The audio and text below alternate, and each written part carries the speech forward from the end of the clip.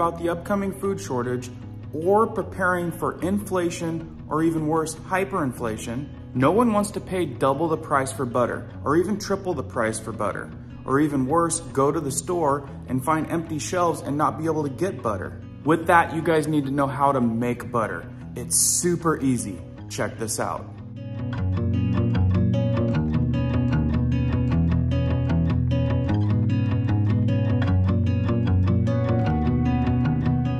Welcome back, everybody. High five to the subs. If you're brand new here, what we do is we offer weekly tips, whether it's up-to-date economic news that everyone should know, to how-to skills to face these upcoming difficult times, down to knowing what type of gear to have on hand. If you like the sounds of that, be sure to hit the notification bell to stay up to date. Let's jump into this one. So remember, this is a skill good to know whether you're a prepper or somebody that's just trying to be self-reliant. You got your own cows, you know a local farmer, and you're getting fresh cream from a cow or a goat and not rely on going to the store and getting what you need or staying away from all the preservatives. First and foremost, you're gonna need some pure cream, some heavy cream with a fat content of around 40%. Most people have an upright mixer, so you'll need a mixer or a mixer like this or some way to mix. There's even ways that you can shake it in a jar if you don't have either of these. You're gonna need a mixing bowl. And before we get started, be sure to hit that like button. It really helps out the channel. And share this video with somebody maybe you know that likes learning this type of stuff. Also, stick around to the end of this video. I'm gonna give you a tip on how to make this last as long as possible. Okay, so we're gonna start with a pint so you guys know how much a pint makes. Another tip, you probably don't wanna fill this up more than about 1/3 of the way. Otherwise, it could get a little messy.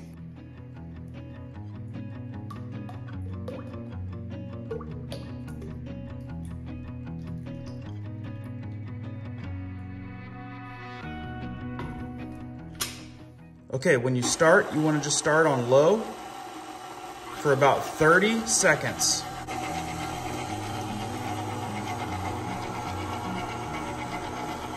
After 30 seconds, you want to move it up to high.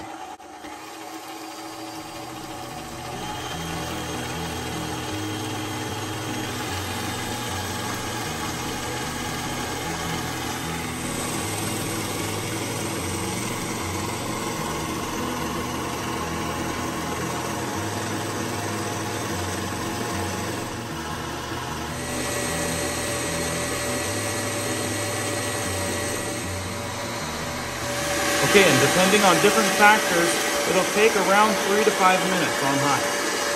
Okay, and as the cream breaks, it's gonna get a little bit splashy, so throwing a towel over the top of your mixer will be helpful. Now you don't wanna overmix it because you'll mix the buttermilk back into the butter.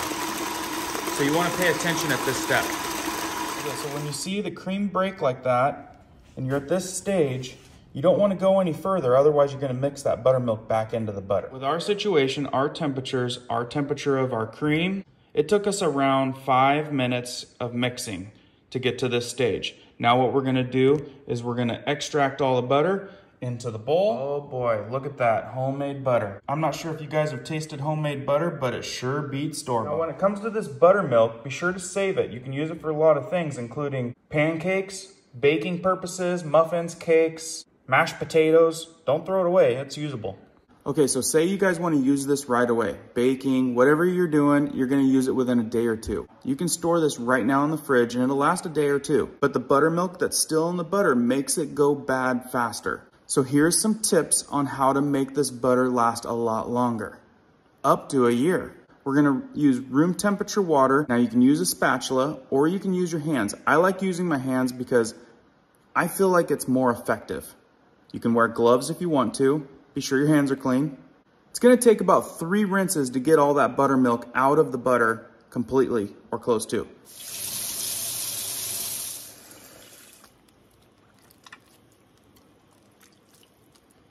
So once you get to about there, you're gonna wanna rinse this out, put some fresh water in.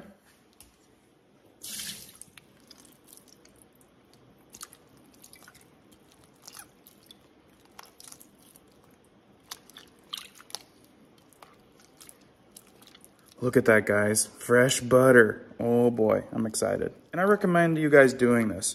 Do it at least once, because once you have one time under your belt, you'll never forget this process. And you never know the day that you're gonna go to the store, not find butter, but you know that you can go find some cream and make butter, or you know that you can go to your neighbors that has a cow or a local farmer and buy some fresh cream from a cow or a goat, and you still have the skills of making your own butter and storing it up to a year. You see how that water's starting to get cleaner and cleaner?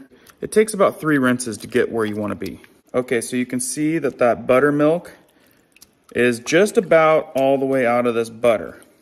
Now this is part of the tip on making sure that your butter's gonna last a lot longer. Okay, so now we're at this point. At this point, you could stick this in the fridge and it's gonna last a couple weeks.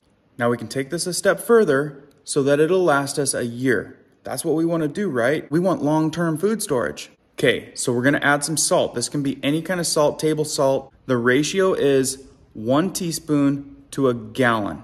We used a pint, so we're gonna be using 1/8 teaspoon, which is about a pinch.